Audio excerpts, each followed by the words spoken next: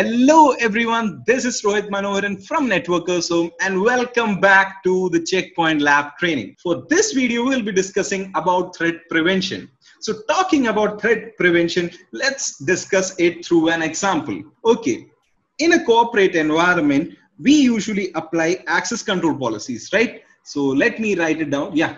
So in a corporate environment, we usually apply access control policies. In that access control policies, we have URL filtering, we have content filtering, we have HTTPS inspection, and many more of that, right?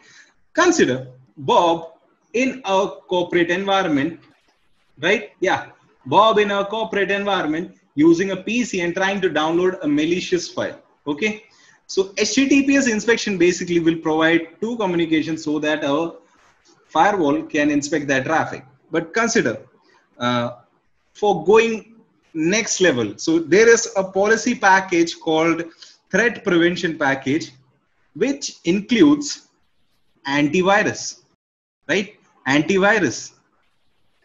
Next, it includes IPS. It includes threat emulation.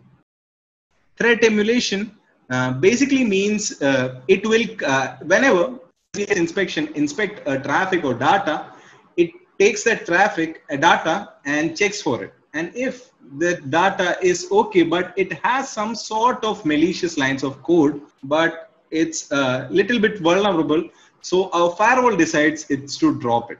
So that thing is done through threat emulation. So that's a little bit theory. Threat prevention is actually, in short, it's actually an additional policy in which we get the features like antivirus, IPS, threat emulation, right? So let's see the lab. Yeah. So we are in a smart console. As you can see, we are in a smart console.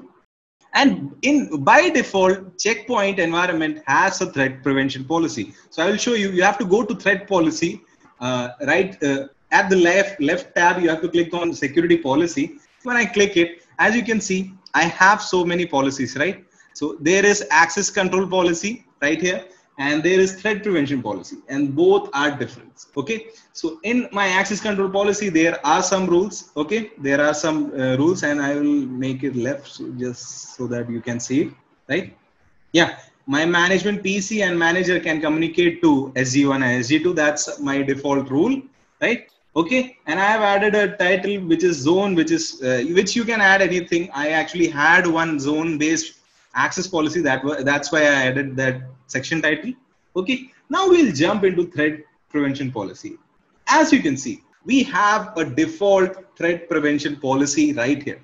Okay, and it doesn't have a name, and you can name it, by the way. So I will double click on it and name it. It's threat prevention, right? And hit enter. It will say, okay, I just added one more A, and it's okay. It's just a name, right? Okay, great. Okay, as you can see, the protected scope is any, which means any scope, it will be checked. And what all it will do, as you can see, if we hover over here, we have some symbols. These are blades of threat prevention. And if I hover over each and every symbol, it shows what capability that thing comes with. Okay, if I hover the first symbol, it shows me that it is IPS. And if I go for the second, it shows us it is anti-bot. Third one, it has, yeah, antivirus. Fourth one, it's threat emulation. And fifth one, it's threat extraction. And there are several things. And as you can see, there are 3 levels of profiles by default in the Checkpoint environment. And this threat prevention policy is by default enabled in our firewall, and you can change it. There are 3 levels. If you go for basic, there will be less. Anti-bot will not be there. If you go for optimized, this is the blades that are going to be performing. If you go for strict, it will have more features. Okay, more blades and all. So you can keep a track of it. You can log it. You can give a packet capture. Everything you can go and you can install it on separate gateways too. Okay, so if you want to create your own profile rather than basic, or if you just want antivirus and IPS, if you want like that, you can create your custom profile by clicking on new, or you can go under the threat tools. You have an option called, where it is, yeah, profiles. If you go for profiles, there you can create, see, as you can see, there are three basic profiles, which is basic, optimized, and strict, right? So these are the categories, and as you can see, it is inactive, and basic one is inactive, it's not in use. Optimized, these are the blade. Basic actually does only has our IPS, I guess. Yeah, IPS. Only basic has only IPS. And if you want to create a new policy, custom policy, you have to click on this small icon and you can create your own policy. You can select what all features do you want. You can select what are the fields that you want. In IPS also, you have some categories. You can select which kind of activation, pre-antibody, everything has field. So whatever you want, you can create your custom policy and apply on it, right? So this kind of prevention, this kind of antivirus, anti-bot, threat emulation, IPS, these all policy comes under our threat prevention. So basically, you can edit it out. This is how you add. You have to go to security policy.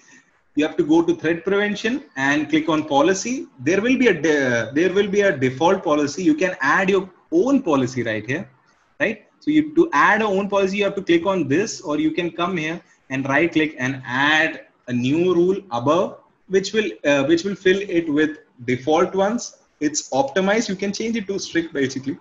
So I will go for strict this time, right? And you can actually mention on protection site, file, blade, everything you can put on it. So basically you can do whatever you need, what kind of threat prevention your corporate needs, you have to perform like that. So that's it for the video. Thank you for watching. I'll be seeing you in the next video. Bye-bye.